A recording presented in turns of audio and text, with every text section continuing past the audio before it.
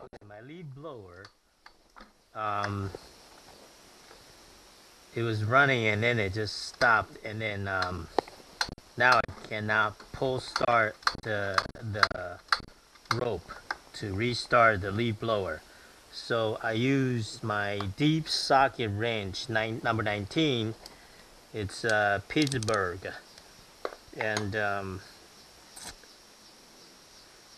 so here is the spark plug, and I'm gonna try to unstuck this. And this is a 2-cycle engine oil, so I'm gonna pour some into the cylinder and hope for the best.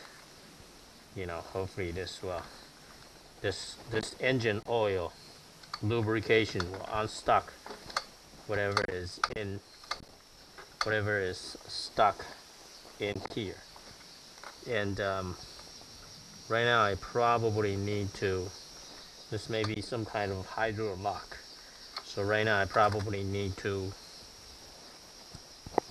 I'm gonna let it sit for a couple days and then come back, and hopefully this will unstuck the um, leaf blower. Okay, and this is the spark plug, so I'm just gonna let it rest like that. Come back in a few days. Hopefully this will unlock the cylinder.